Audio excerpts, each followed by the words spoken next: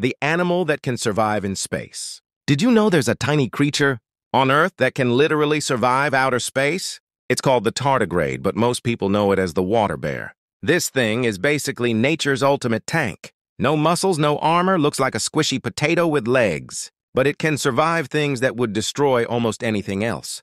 Scientists once exposed tardigrades to the vacuum of space. No air, deadly radiation, freezing temperatures.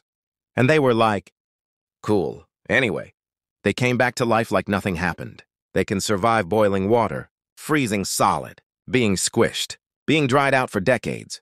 These creatures basically said, I do not care about the rules of biology. And here's the craziest part. When things get bad, tardigrades curl up into a tiny ball called a ton. In that form, their body shuts down almost completely. But they can stay like that for years. Then, when they touch water again, boom, back to life, no problem.